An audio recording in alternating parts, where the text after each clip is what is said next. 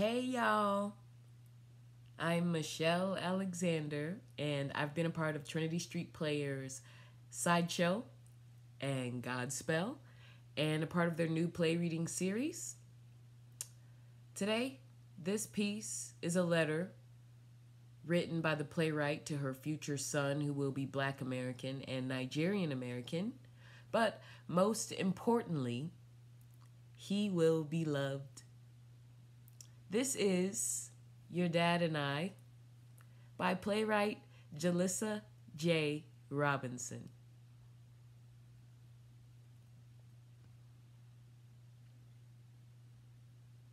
Your dad and I talk about you a lot.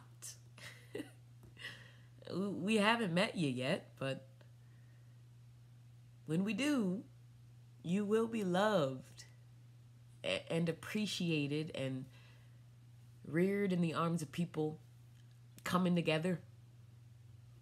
A southern dialect specific to Texas with a hint of Spanish, pidgin English, and Igbo will spill from your mouth.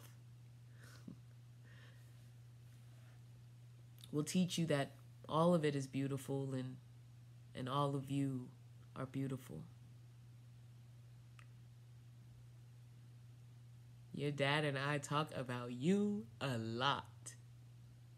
Whether we will pray together or separate, we think about the day that you will have to get on your knees and ask God for something, anything, an answer to a prayer, a question. We pray that you choose the God that we serve, and should you not, we will still love you. We will still pray for you. Your dad and I talk about you a lot. What growing up in this world will mean for you, a Black boy, a multicultural Black boy with brown skin and nappy hair and a hint of his father's accent. You'll understand the world differently. You'll be able to come at it from both sides because you're both of us and one of you.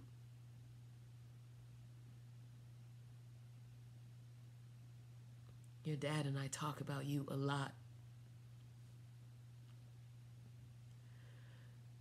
We talk about the type of person you'll be. Kind, thoughtful, imperfect, but perfectly you. You will succeed. You will fail. But you'll always be open to learning. And you'll get right back up again, and you'll stand tall. And you'll encourage others to hold their heads up high. My beautiful Black boy. We love you already.